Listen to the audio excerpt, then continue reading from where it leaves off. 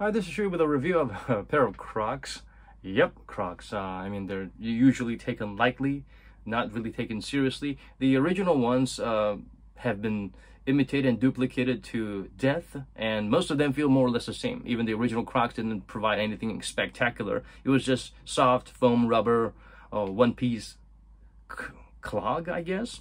They were nice. But this one, called the literide foam, it's pretty phenomenal. It feels like a, I don't know what to call it. It's like the best of what you could find in terms of comfort compared to cushioning foams that you have, like Cloud Foam or Bounce or Luna or React. It's rubbery and soft, but I love it. I love this feeling. It's got a dual density foam, dual carrier, I guess. So this outer bit is what Crocs used to be. It's a little stiff, but not crazy stiff. They were soft on their own, but thankfully they're out here to provide some durability, at the same time softness. But the inner black part, the literide foam, is super soft. Look at that. Look at that. That's so soft. And also it's shaped in a weird, funny way where it kind of like fits this way. So if you don't get a right fit, you might actually have your foot kind of stretching towards this and getting blisters. So make sure you try and get the right fit. And if you, it's a bit of a compromise. You want a tight fit or you want a bit of a loose fit, and you might want to use this little fastener to make sure your foot stays and there's no friction and abrasion here. Of course, if you wear it with this, it's good to walk around, but when you're taking them out, you can't just pull them out of the Crocs. You actually have to try and pull it a little bit and need both hands. For a size 9, it weighs about 260 grams, so it's not crazy light, but it's definitely heavier than the typical Crocs. I suppose this material, the black literide material, is a little bit heavier, and also it's dual density and it's thicker, so that's why.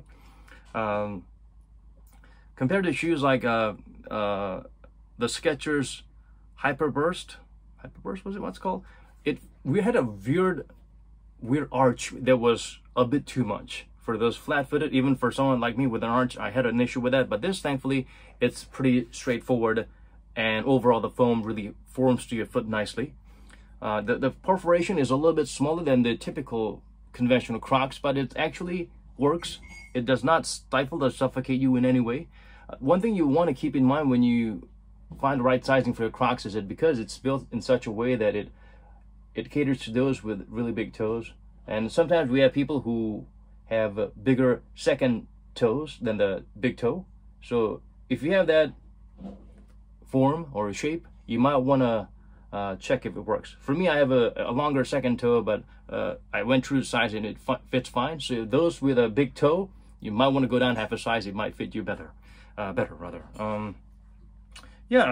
it's a nice shoe, and sometimes it goes on crazy / discount prices, and that's the time to grab them. I got them for like more than 50% off, and I think it's, even at its full 100% retail price, I think this is worth it. It cost like $50, so definitely worth it in terms of the comfort, the breathability, and the softness, and also more importantly, it does not scratch or scrape you on top of your foot like this little part, because most slides tend to have that issue depending on how it fits to your foot, but you will not have that with this ergonomic design that they have from Crocs.